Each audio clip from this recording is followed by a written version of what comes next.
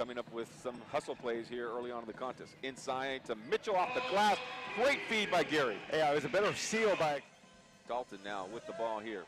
Talton looking, surveying, going to go baseline once again. He loves to do that, and he finds Richmond out there, a King Richmond with a three for Murphy. Talton now inside. Back outside to Clark. Clark shoots a three-pointer, rattles it home for the Vipers. and it was a great assist by Gary. Gary With the rebound, here comes Gary now handling the ball. Underneath to Mitchell, he jams it home for the Vipers. and Gary's had 2 great assists in this quarter right now. So Bishop, back outside to Talton. Talton looking inside, feeds it to Bishop, and Bishop scores it against Dockett. talk about unselfish. To drive inside, loses the ball, and Gary Talton comes up with it.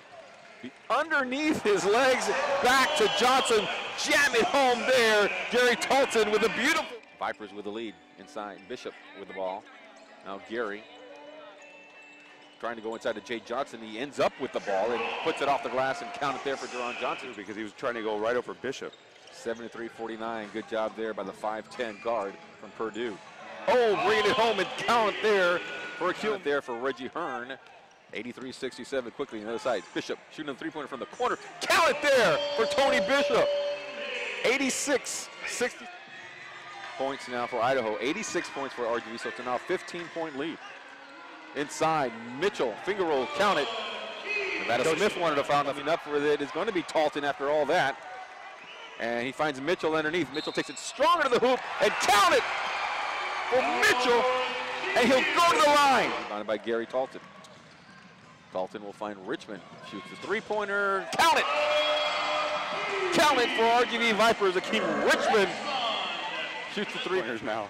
Here's Talton now with the ball.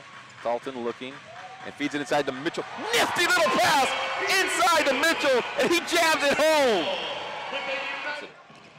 Got a 5-on-4 here, and Johnson attacks the rim and jams it home, baby. 131-114 as he finds the lane and scores.